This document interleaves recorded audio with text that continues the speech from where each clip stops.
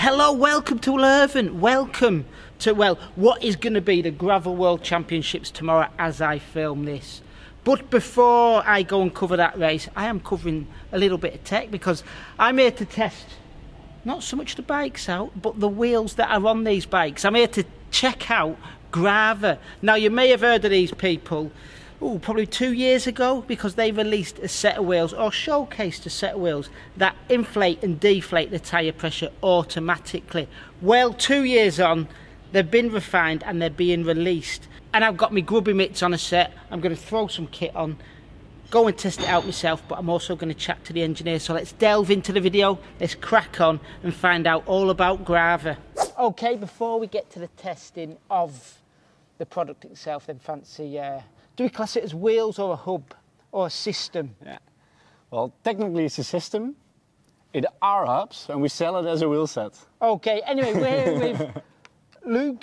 Am I pronouncing your name right? You're correct. Awesome. Tell us about the product. Tell us what it is, because people might know what it is, because you've been around a couple of years. Thank you very much. Yeah, explain away. Gravaa is an adaptable tire pressure system.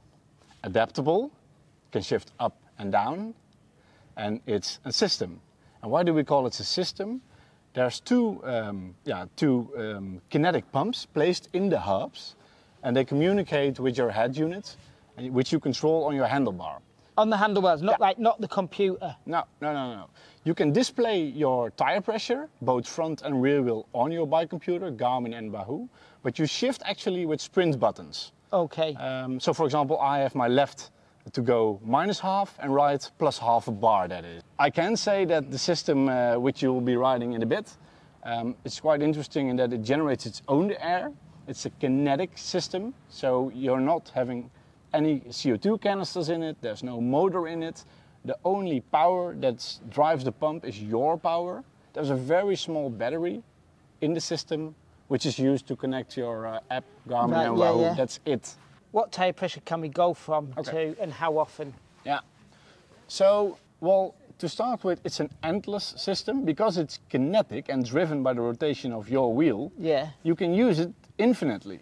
All right. Yeah, so there's a 48-hour activity battery in there for the wireless connections.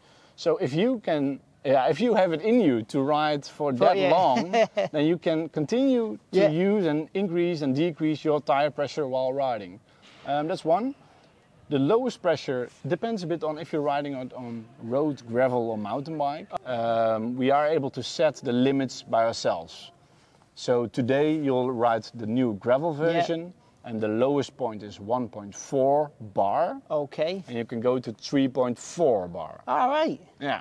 And can you adjust that like half a bar at a time, full bar at a time? What can you adjust it by? Good questions, Dave. Good day. You decide that, and you decide it in our Android or iOS app. Okay. I have them at -half or +half, but if you would like to have 0.1 or 0.2 or even 0.2 on the lower end and then make increments of 1, that's completely up to you. Can you adjust the front and the rear independently? You can set an offset. Yeah. So we advise to have 0.2 more in the back. Yeah. And if you don't want that, then that's also fine. But while riding, you cannot manually. Right. So if it goes down half a bar on the front, it's half a bar on the rear, and vice versa. Oh, exactly. Well, you can change constantly. Yeah. Deflation is instantly. Right. But inflation's every kilometre. Yeah. If you're riding these 38 millimeters or these 2.1-inch mountain biking tires. Yes. On the gravel tires, we are now at 0.8 bar per kilometer. Yeah, right. I see your calculation being made. Okay, so the hub can get enough kinetic energy for 0.8. Is that right? Yeah. Can we buy this product as a hub, or does it come as a wheel system? We would have loved to sell it as a hub to, for example, specialty wheel makers. But the truth is, to start a company in the cycling industry, it's not an easy job. But it does require a lot of service, a very big sales network, and we want to have a product as affordable as possible, although it will not be cheap in euros or dollars at start. It will be, yeah, we have Go to... on, tell us the price. Yeah, so it comes with reserve with reserve wheels 4044 GR at 3,900 euros. Okay. Yeah, and the DT Swiss is an exclusive for you, Dave.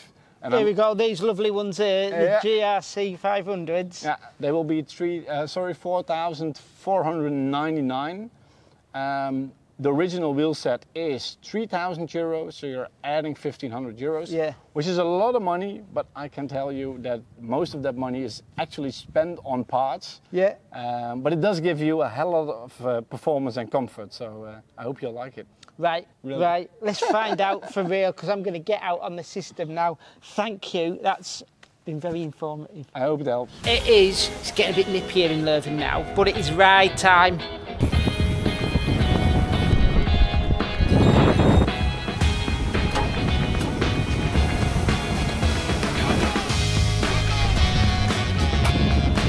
Going through the train station.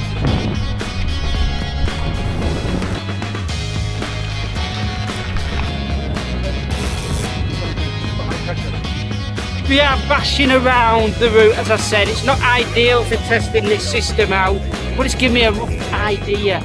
Right, I am back. I've had a spin, a quick spin around the city because the light is fading fast and we got out a bit late.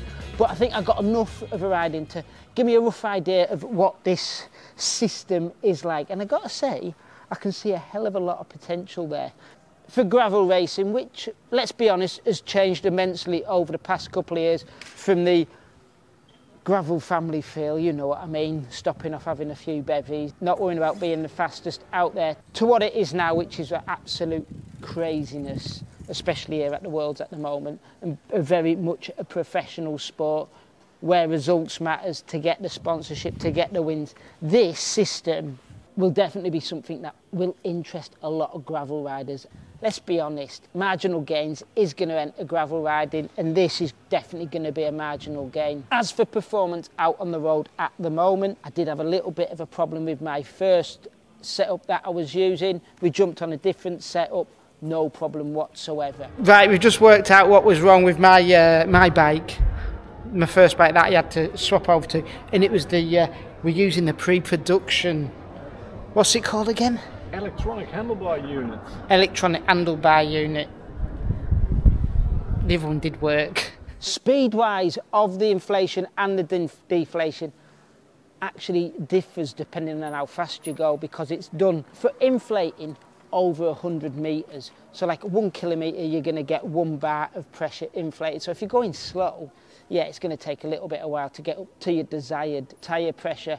Deflation doesn't happen immediately. It takes a little bit of a beat to then go down. The heads-up unit I really like, easy to read, no waffle there, no big graphics. It literally shows you the tyre pressure you're on, the tyre pressure that you're aiming at, and then the green light flashes when you got to it. You can't really hear it inflate out on the road. If you're on a quiet bit of road, you can kind of hear that motor whirring away a little bit. And you will be glad to hear that. It doesn't feel, or you can't notice any drag, let's be honest. No one's going to feel what is claimed to be like a 4-watt reduction in performance from a hub. There's no way you can feel that. Heck, if you want to grab them 4 watts of reduction back somewhere, well, just buy some fancy pulley wheels or a ceramic bottom bracket. Heck, even some helmets claim them games, don't they? Form-wise, you could easily be mistaken to think that it's a standard normal hub. It looks pretty much like just a big chunky hub. The graphics on there at the moment will be changed for the production ones. At the moment it's just a vinyl sticker. They're going to anodise them. Apparently it's being done right now for the production lot. One thing that is of interest to people is that the disc brake rotors are actually proprietary to the wheels. They've had to rejig where you can bolt them on, so they've got the space for the pump and the motor inside there. So yes, the proprietary disc brakes are made by Galfa, if I remember rightly. I think it's a Spanish company. They work all right as well with a red group set that I was using today.